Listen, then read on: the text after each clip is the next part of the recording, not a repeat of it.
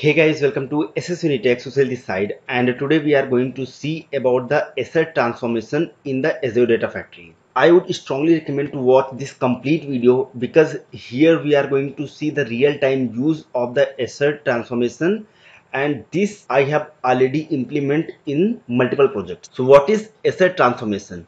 The Assert Transformation enable you to build custom rules inside your mapping data flow for data quality and data validation. So for example, if we are getting the data from the source, so before going to load that into the destination, we are required to check whether the data is the correct or not.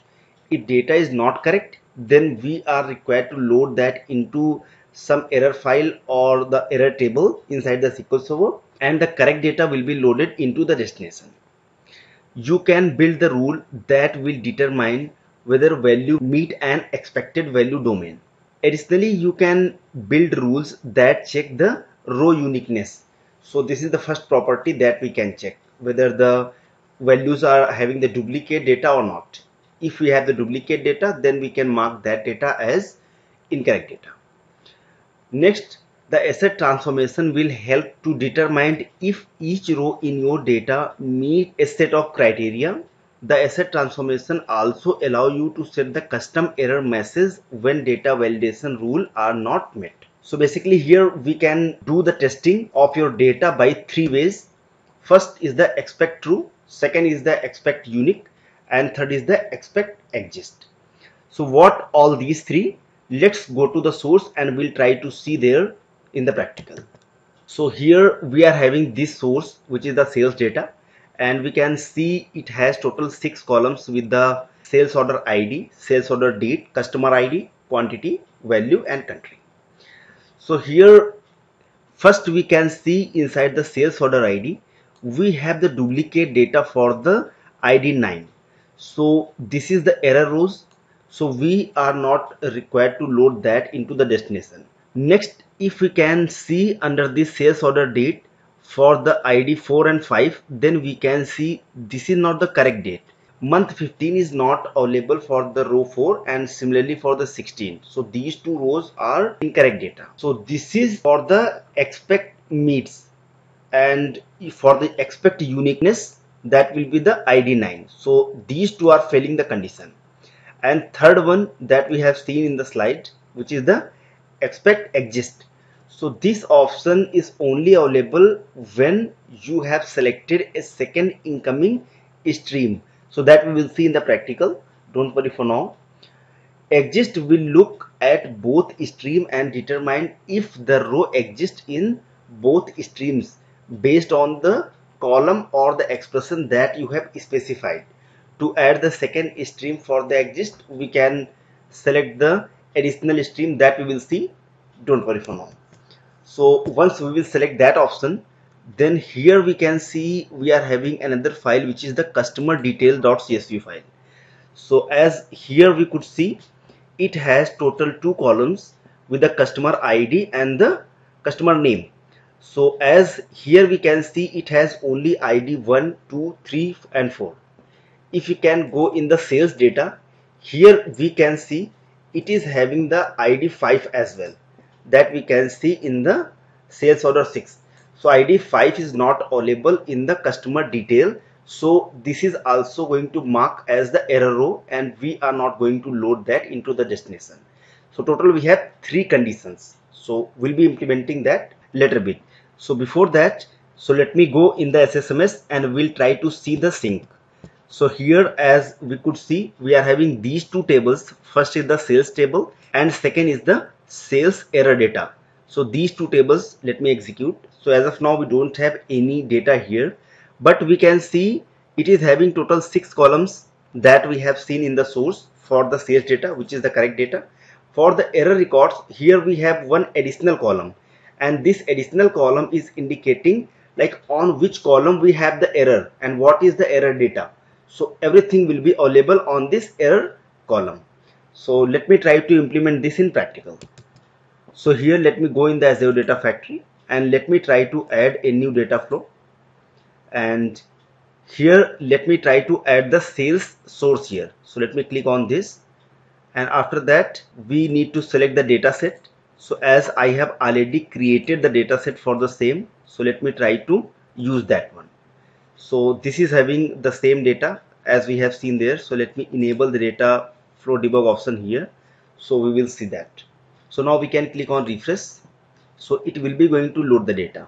So now we can see all the data here. Let me quickly go in the source and let me click on this plus symbol.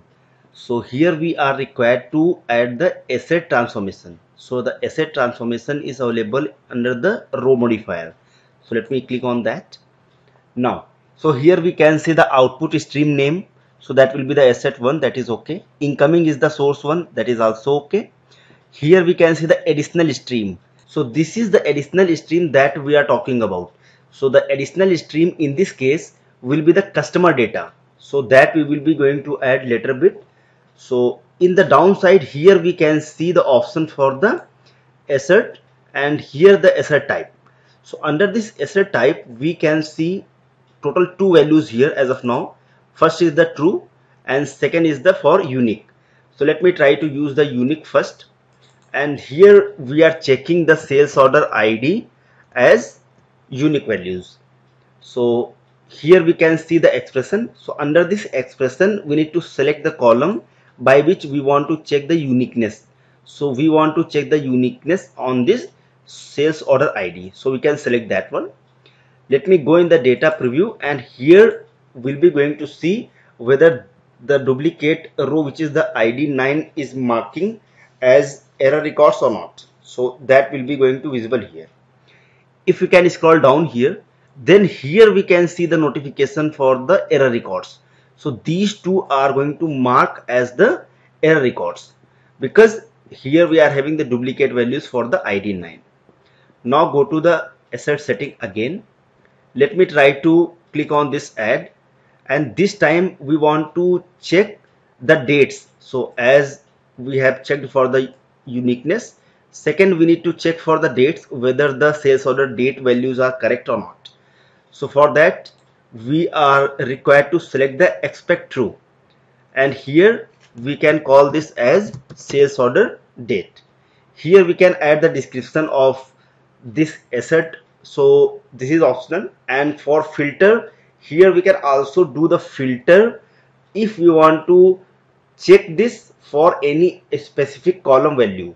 So for example, if we want to check for the country India, then we can add the filter here. So we are going to check for entire data. So that's why I'm not going to use here anything. Now let me go on this expression and open the expression builder. So under this expression builder, here what we need to do, first we are required to convert this into the date. So we have to use the toDate for converting this. Here we need to specify the string value, so that will be your column. Then we can see the date format. So the date format, that will be DD MM YY. So it is going to convert this into the date. So we need to check whether this is converted properly or not. Once this is going to convert properly, then it will be going to return the null. If it's not going to return properly, then it will return not null value. So let me use the isNull function to check whether this is returning true or not. So this time, if this value is correct data, so if your sales order data is correct, then it will be null. So here we are checking for the isNull, so it will always return as true. So if it is returning true, then your output value will be false. So we have to reverse this. So it should be not equals to. If this value is not null, then that will be the error records. So we have to use this like not equals to isNull and this date. Now let me click save and finish. Let me go into the data preview and try to refresh it. So here we should be going to see the output of this incorrect data will be error records. So here we can see like for ID 4 and 5 we are getting the error records. So now we have total 4 records, which is the error records. Here we need to do for the exist for the customer ID. So for that we have to add the another source. So let me try to add the another source, and this source 2 is for customer data. So I am going to call this as here. Let me try to add a new source. Go to the Azure Blob storage, click on continue, delimited text, click on continue. Let me call this dataset as customer. Link service we can select. Then we need to select the file, so we can browse it, and under this we can go into the input folder, and here we need to select the customer file. So customer detail.csv file we can select and click on OK. Now the first row is header, so we need to mark this as true. Now let me click on OK. So here we have created the data set for customer. So everything is okay. Let me go back to the Assert Transformation, and here under this setting we can see the additional stream. So this additional stream is available now, which is the customer that we have created. We can select it. Now here we can add one more assert, and this assert will be for expect exist. So we can select that one, and let me call this for the customer. And here we need to check if the customer ID from the source 1 is equals to the customer ID from the source 2, so that we can see the customer ID from this So if this is going to match, then we are going to mark that value as true. If it's not going to match, then those records will be going to mark as error records. Let me go in the data preview and try to refresh so we can verify that. So here, as we could see, ID 4, 5, 6 and 9. So these are the error records. So now what we are required to do here, if we will be going to have one more column, and that column will be going to hold the value for the error description, then we can directly load and filter this data. So how we can do that? So for that we have to add the derived column transformation here. So we can add this one, and after that here we can see the columns. So we want to add a column. So let me call this like error rows. So here we need to use two functions. So let me try to open this expression builder. First function is error. So what is error will do? Is error will be going to return the error rows. If that value is error rows, then it will be returned true. If we have the correct value, then it will be returned false. So let me click on save and finish. Let me go in the data preview and try to refresh it now. So here we will be going to have an additional column, and that column is having true or false. If error record, then that is true. If not, then that will be false. So here, as we could see, this error records, here it is false, false, false. Here we can see true, because the ID 4, 5 and 6 all three are having the error record, so we can see the true. Similarly for ID 9 as well. But this is not going to fulfill our complete requirement, because here we are going to use this error rows to filter out the data for the error records as well as for the correct records. But we want to keep the description as well, like on which column we have the problem. We have to use the another function. So let me go here in the derived column, and let me try to add one more column on this column settings by clicking on this plus symbol with add column, and this, let me call this as error description. Here we have to use has error function, and we need to specify the string. So what will be the string value here? Let me cancel this and go back to the Assert Transformation. So under this Assert Transformation, we have seen, like we have created these three values. So the description we have to specify the assert ID. So this assert ID is going to indicate whether the problem is on that column or not. So for example, let me try to copy this SOID from here. Go to the derived column, go to the expression here, and under the expression let me use the has error, and here we have to specify the SOID. Whenever we will be going to have the problem with this assert, then that record will be true and other records will be false. Let me save and finish, and we'll try to verify the same. So now we will be going to have two additional columns, one for the error rows and second for the error on the SOID. So here we can see the error description. So we don't have the problem with the SOID on these three columns, so that's why we can see the false on the error description. Here we have the problem on the SOID, so that's why we can see true here. So we need to write some expression to modify this true value with the proper column name. So how we can do that? Let me go in the derived column setting, go to the expression again. So here we have to check the multiple condition. So I am going to use the case statement here. So we can write the case. If this value is equals to true, then the problem which is on the SOID column, we can close the bracket. So what it is indicating? It is indicating if the problem with the SOID, then it will return SOID on that error description column. Similarly, let me try to check for the another assert. So if the problem with the SO date, then we can check if the value is true, then we can call this as SO date. So it will have the problem with the SO date column. Here we can put the comma because we are specifying the another condition. Similarly, let me add the last condition, and this last condition is on the customer. So we can call this as cust. Now we need to check whether this value is true or not. If this value is true, then we can call the problem with the customer ID column. So this is we have to specify on the error description. So what it is doing? It is checking if the assert value of this SOID is false, then that will be the correct record. If the assert value of this SOID is true, then we have the problem with the SOID.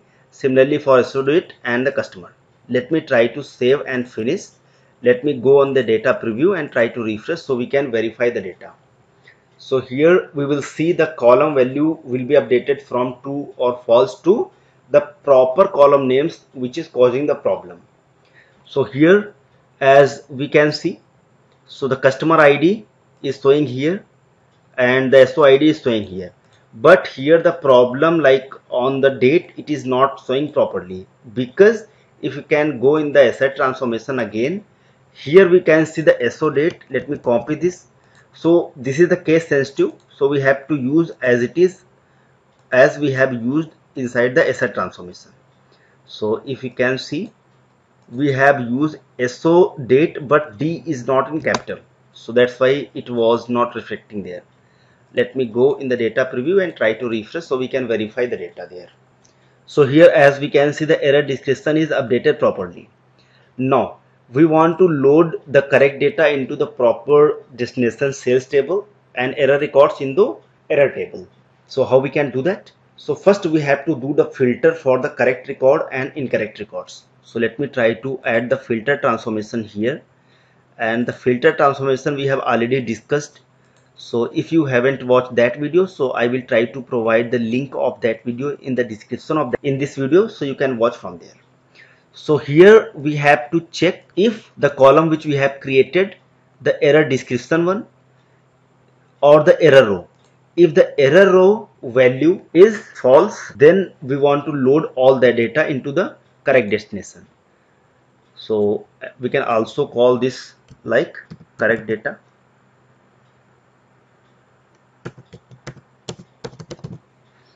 Now here let me try to add the sync. So this sync will be the SQL Server table as we have already created. So let me try to create a new data set here. Let me search for Azure SQL database. Let me click on continue. Link service we have already created, and let me call this as sales for Azure SQL. Here we can select this sales table. Now let me click on OK. So we have selected and created the data set, but we need to go in the mapping. Instead of the auto mapping, let me disable that. Here SO ID, second will be the SO date, then we have the customer ID, so we can select the customer ID from here. Next we have the quantity, so quantity should be here, so we can select the quantity. Similarly we have value, so value that should be coming from here in the source, so we can select that. So everything is done. Now we can go into the data preview of this. So here we have some problem with this correct data because it is not expecting the space in between correct and data. Let me go in the sync and try to refresh it. So here we should be able to see the correct data only because we are trying to load that data. So here, as we could see, we are having only these 5 rows because these are the correct data. Next, how we can use the incorrect data to upload into the table. So for that, after this derived column, we are required to use the new branch.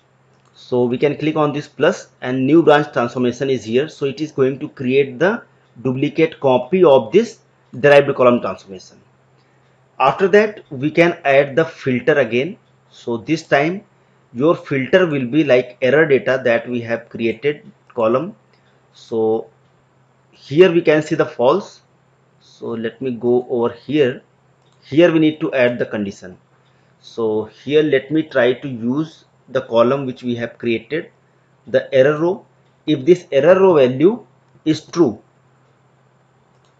let me click save and finish. So those records will be filtered by using this filter one, and let me click on this plus symbol and it will be loading into the destination as well. So here in the destination, let me create the data set for the same, and the data set that should be Azure SQL database. We can click on continue. Let me go here, and here let me select the table for the error row, and here let me call this data set as sales error. Let me click on OK. So this data set will be created. Now we can go into the mapping. Instead of auto mapping, we want to map this manually. So first is the SO ID, second is the SO date, third is the customer ID, fourth is the quantity, fifth is the value, and the last, which is the error column. So let me use the error column that we have created, like error description. So everything is matched here. Now let me go into the data preview and try to refresh it. So this time we should be able to see only the error records with the proper error description. So as here we could see, it is having all the data like this, and here we can see the error records on these columns as well. Now let me try to publish all these which we have done here, and let me go into the pipeline and we'll try to add a new pipeline to execute this. So let me try to use the data flow transformation to execute the data flow that we have created. So here let me go on the setting and have to select the data flow one. Now we can try to debug it. So once it will be executed, your destination table will have the data for the sales and error records. So it got executed successfully. Let me go into the SSMS, and here let me try to check whether data is inserted there or not. Let me try to click on this execute. So here we can see under the sales data we have total 5 rows. Those are having the correct data, and under this we are having again the 5 rows. Those are having the incorrect data. Like first 2 rows is having the problem with the sales order ID. Here next 2 rows we can see the problem with the sales order date, and the last, which is the customer ID. So this is having the proper error description here, so we can identify and we'll try to correct it and we'll be loading again. So thank you so much for watching this video. See you in the next video.